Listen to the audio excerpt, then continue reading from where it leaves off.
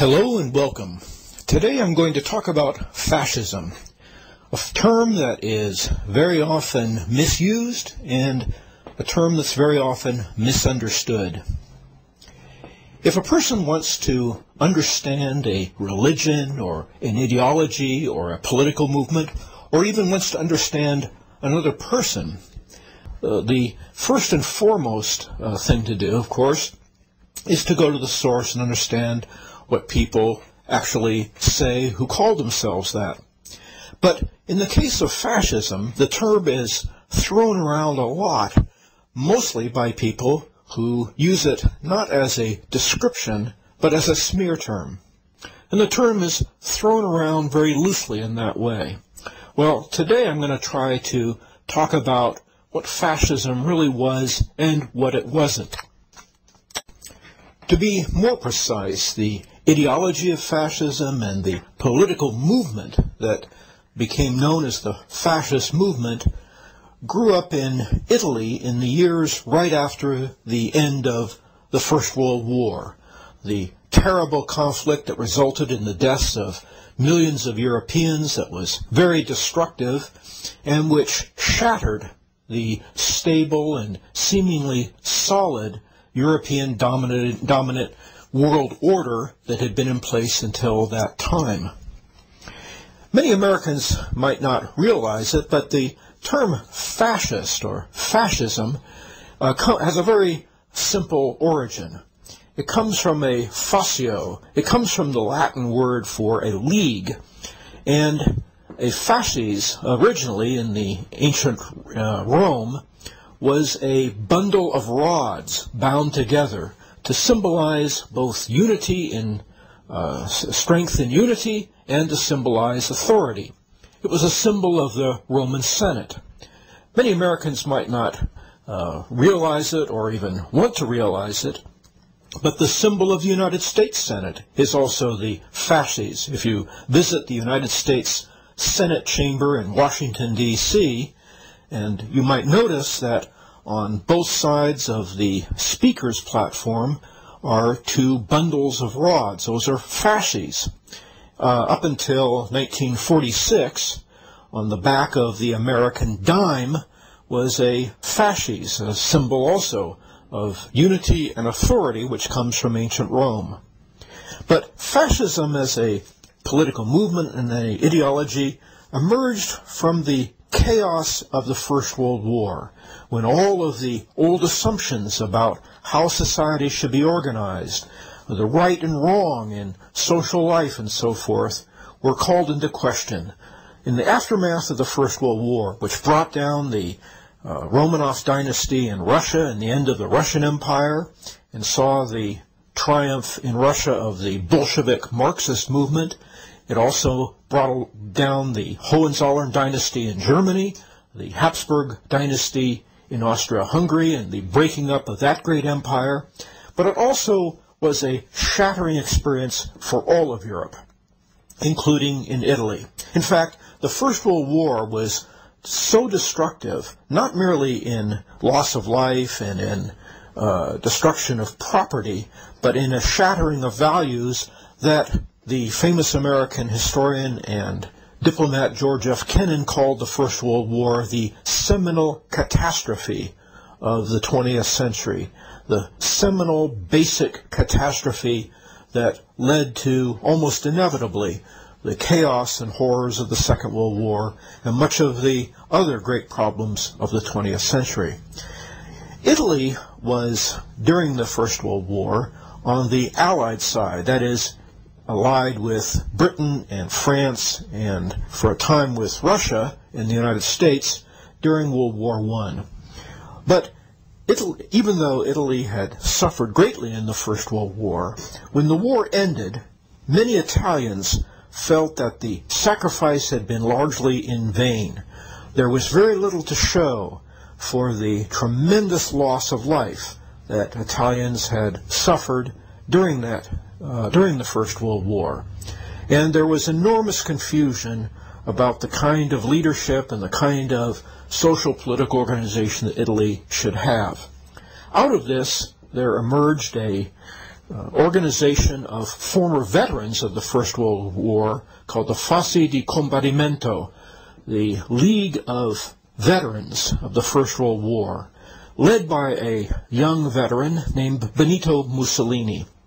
Now, he was an extraordinarily gifted and capable man who had been very active in the socialist movement in Italy. In fact, he had been so prominent as a socialist that he was for a time the editor of the main socialist daily newspaper in Italy, Avanti, Forward, published in Milan.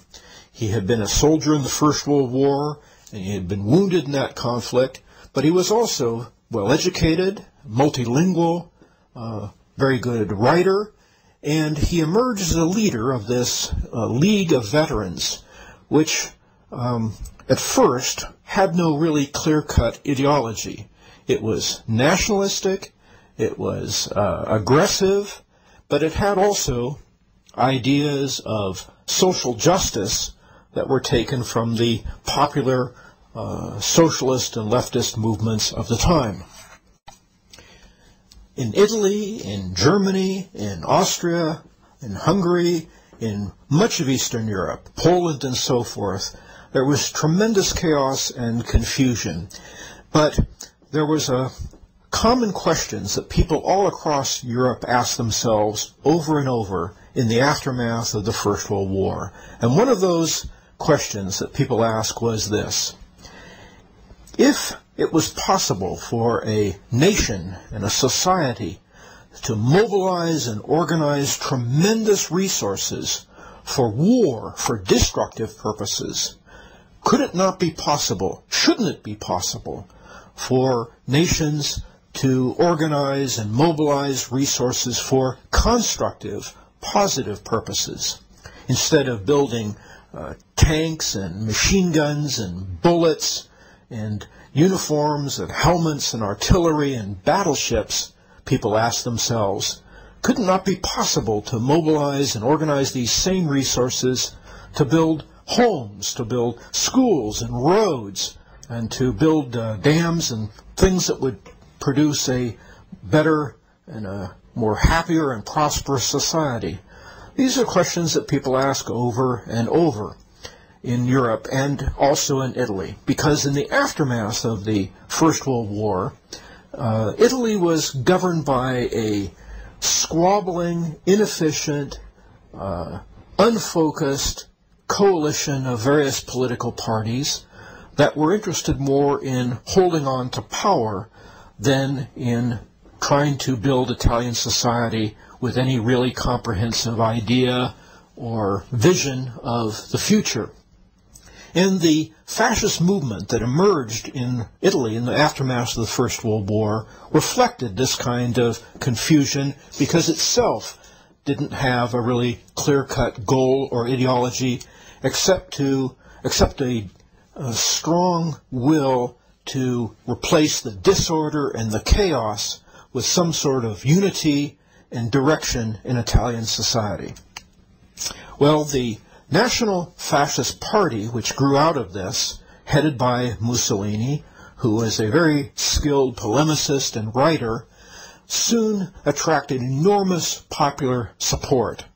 It wasn't merely that the membership and the following of the Fascist Party in Italy in the years 1919, 1920, 1921 was larger than that of any of the other parties, but that its membership and its following was far more active, far more aggressive, far more focused, far more disciplined than that of the other political parties.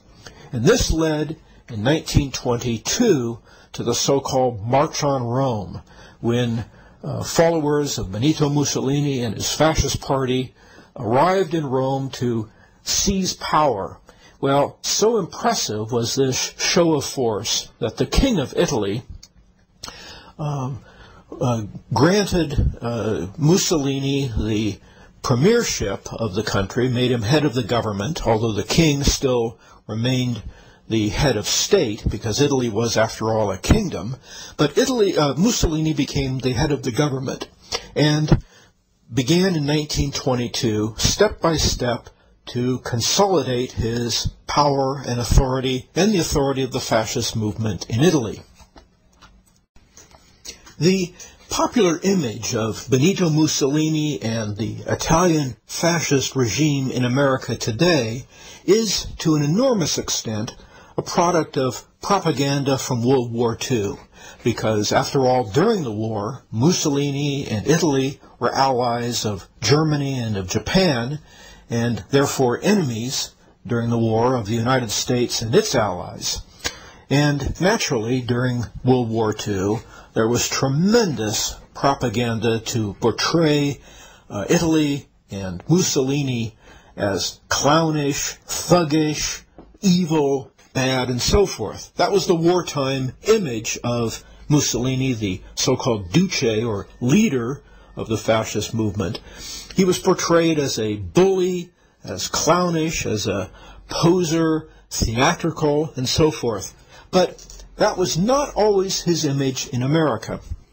During the 1920s, in the years after his party came to power in 1922, and in the early 1930s, up until about 1935 or 36, Mussolini and the fascist regime in Italy were generally very well regarded in the United States. A professor of history in California, a man named John Diggins, wrote a study entitled Mussolini and Fascism that was published in 1972, and he notes, and I'm quoting, "Whatever Mussolini's reputation is today, from the time of the fascist March on Rome in 1922 to the beginning of the Ethiopian War, that is in 1935, Mussolini was an esteemed figure. Americans in particular saw in Mussolini certain enduring qualities which enabled him to qualify as a great man, not only of his time, but of the ages." In 1923, the New York Times, the most influential daily newspaper in the United States, wrote of Mussolini's conception of power and authority in these words. It says that the fascist view of power and authority, quote, "has many points in common with that of the men who inspired our own Constitution, John Adams, Hamilton, and Washington."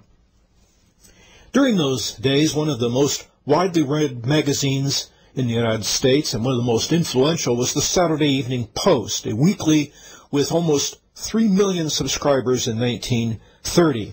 This magazine published numerous articles praising Mussolini and his regime, and that reflected the general view in the United States during those years.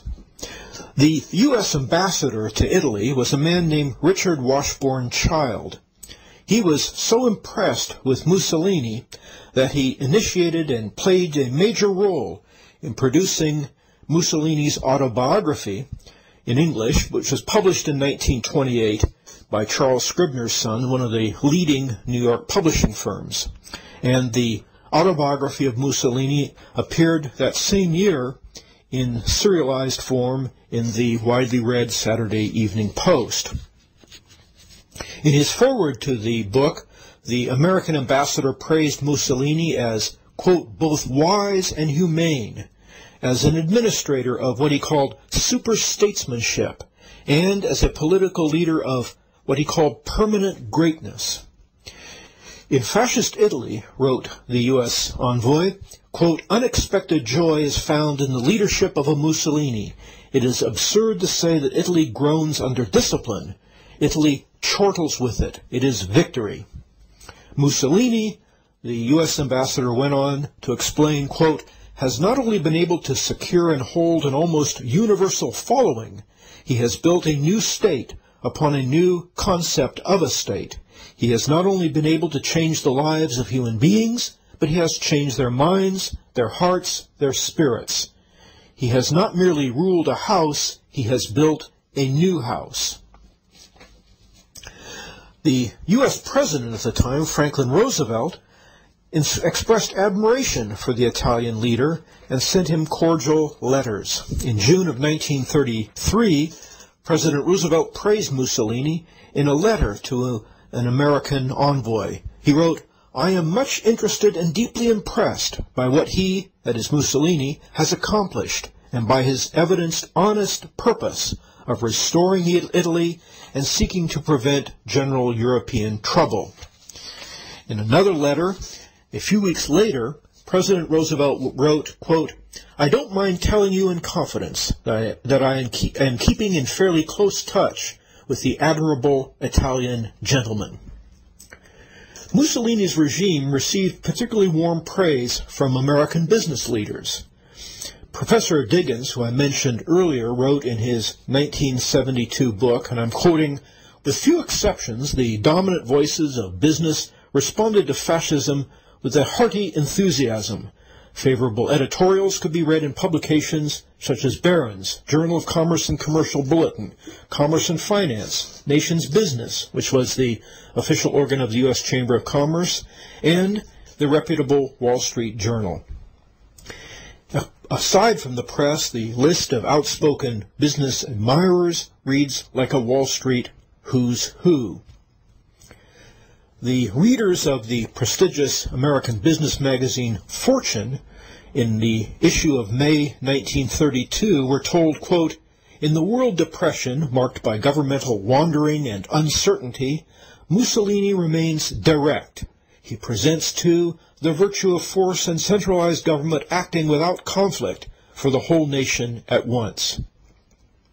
2 months later, Fortune compared Fascist Italy's social policies with those of the Democratic Party in the United States. Quote, the corporate state is to Mussolini what the New Deal is to Roosevelt.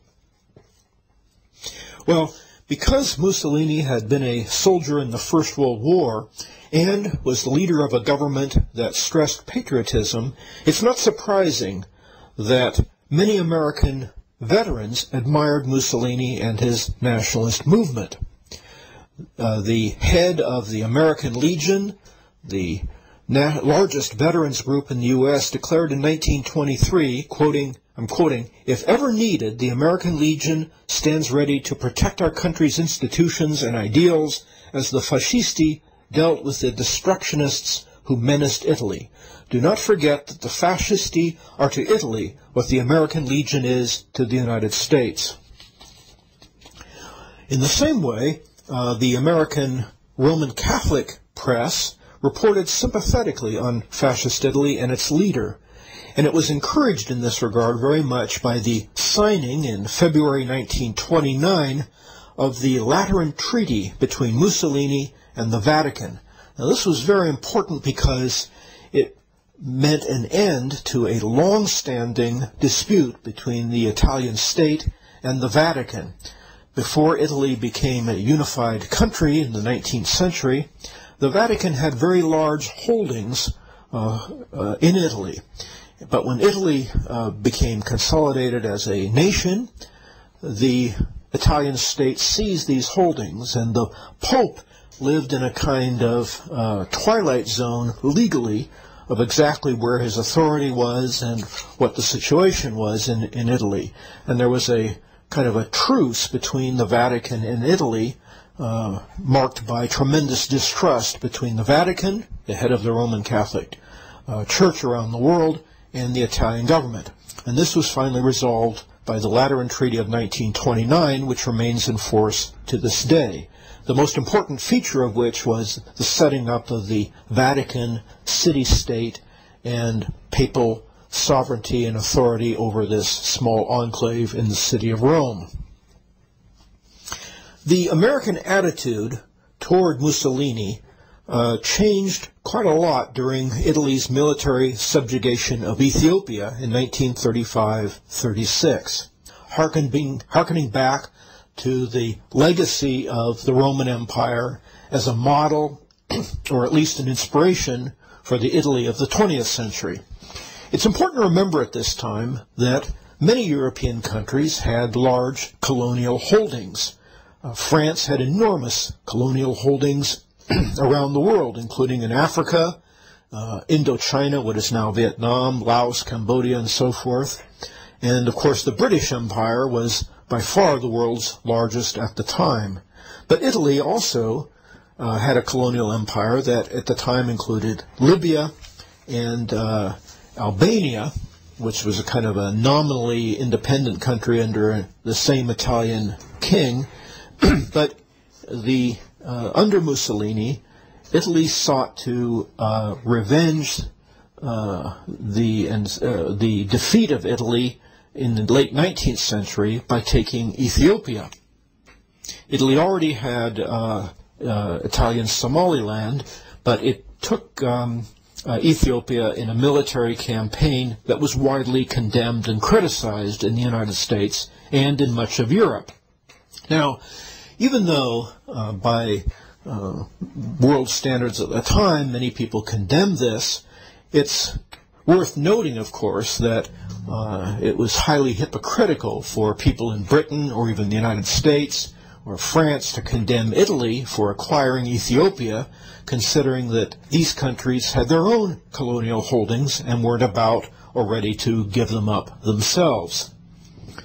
Mussolini was so popular that a popular hit tune of 1934 by the American composer Cole Porter, called "You're the Top," had a line in it, "You're the top, you're Mussolini."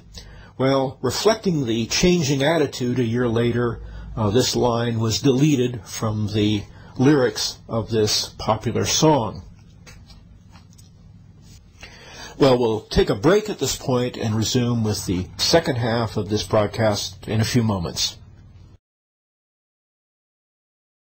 During the time that fascism was in power in Italy from 1922 to 1944-45, there were efforts made to define fascism as an ideology, but they were never complete or final. There are a number of features of fascism as an ideology that are clear, but others that are not so clear.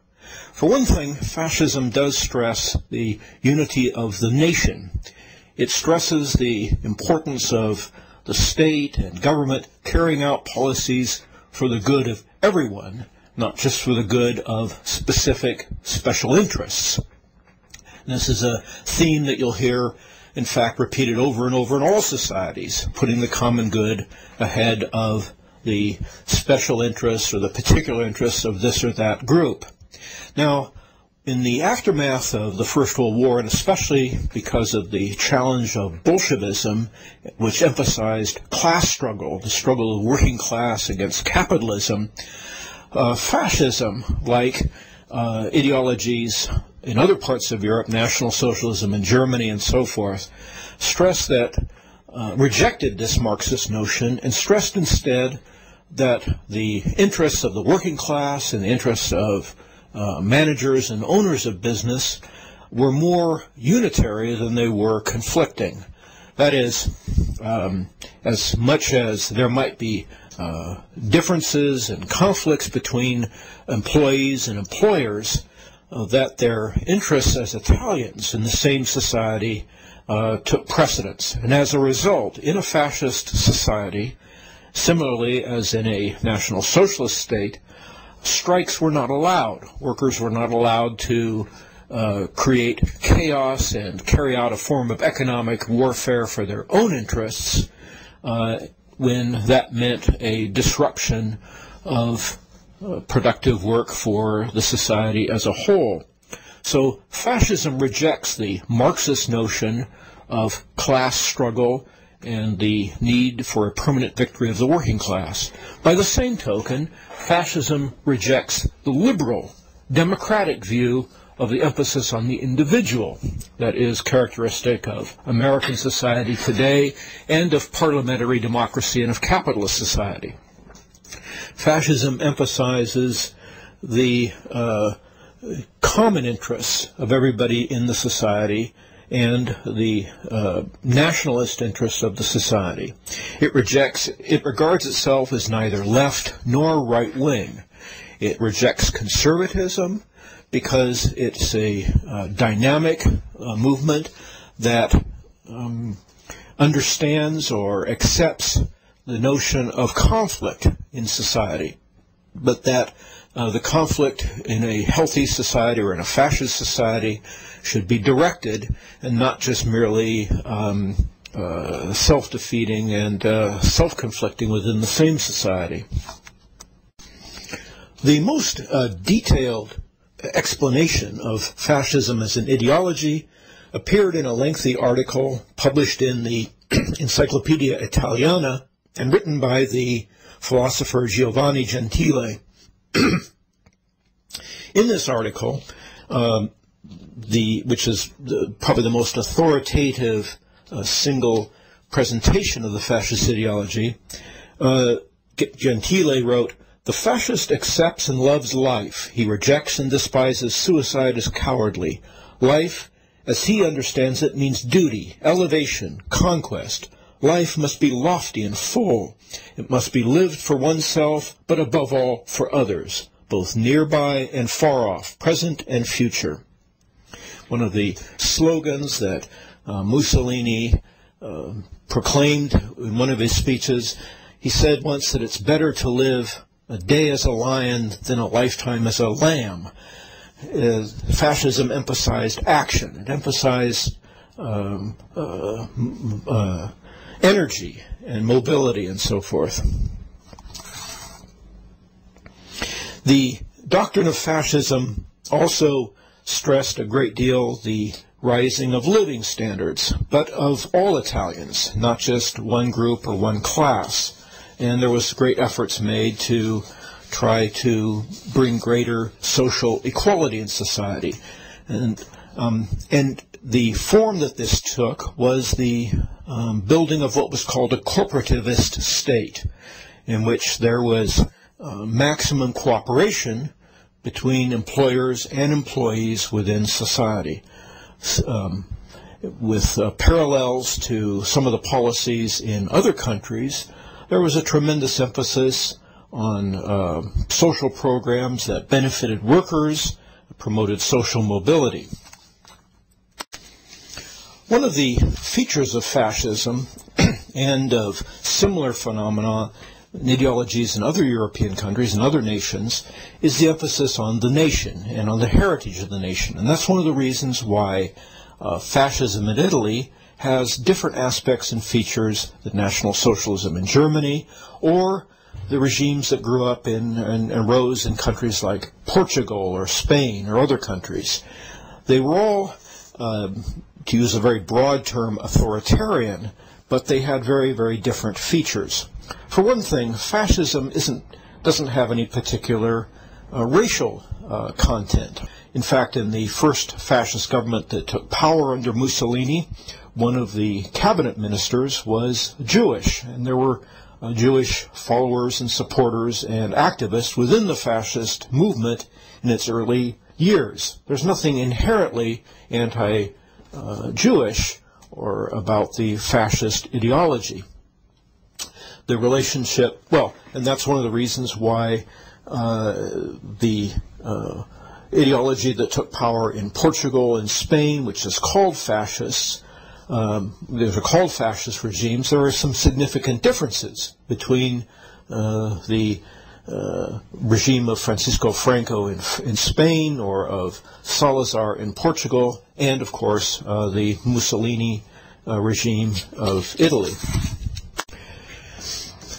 In practice, the fascist regime did succeed in bringing about much more social order, stability, and even prosperity in Italy during the Mussolini years. That's one of the reasons why it won such ardent support and applause from people all around the world.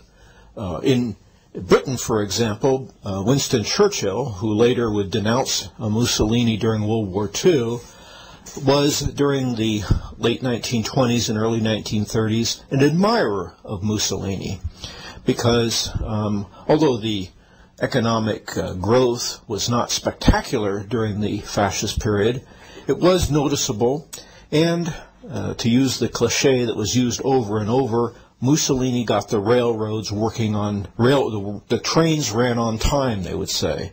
Well, there was greater order and stability in the regime. Businesses prospered, not to the extent that they did in National Socialist Germany, but nonetheless, it was, on balance, a record that won admiration and applause, not only from Italians, who overwhelmingly supported Mussolini and the fascist regime in the pre-war years, but also from people all across Europe and in the United States. One feature of the fascist regime that was particularly admired was the war that Mussolini waged against organized crime. Shortly after taking power, he began a campaign, a very systematic campaign, against organized crime, against the Mafia, which flourished, of course, above all in southern Italy, in Sicily, in the south of Italy, and in Sardinia and Corsica. Especially beginning in 1926, the Italian authorities organized the mass arrests and very much publicized trials of leading mafia figures in Italy that led to very large numbers of convictions for murder, crime, and other offenses in Italy. For example, there was a tremendous trial in February 1928 of 341 Mafia suspects. Another huge trial that same year in Palermo of 379 defendants. And these massive trials and crackdown on the Mafia, above all carried out by a prosecutor named Cesare Mori of Palermo, won tremendous admiration in the media, above all in the United States. The New York Times ran numerous articles covering the fascist war against the Mafia, with very laudatory articles for readers of the New York Times. In a column-and-a-half story that appeared in January 16, 1928 issue of the New York Times, readers were told, quote, "Breaking the backbone of the Mafia is one of Premier Mussolini's great achievements." The Times also wrote, "Prefect Mori of Palermo, the prosecutor, who has broken the back of the Mafia in Sicily, will go down in history as a deliverer and Superman." The New York Times ran 3 commendatory profiles of Cesare Mori, and the New York Times correspondent in Italy seemed almost boundless in his admiration for the man who was most responsible in the fascist government of cracking down on the Mafia. Of course, the Mafia didn't just sit back and accept all of this. The Mafia had its own ruthless means of fighting against the efforts by the Mussolini government to crack down on its criminal activities. But one of the most interesting features of the fascist regime is that in its early years, there was no death penalty. Remarkably, the fascist regime of Mussolini, despite the reputation of it being so ruthless and bloodthirsty, was actually rather benign in many ways, certainly compared to that of the United States. As already mentioned, in the first 4 years of the fascist regime, there was no death penalty at all, in contrast, for example, with the United States today.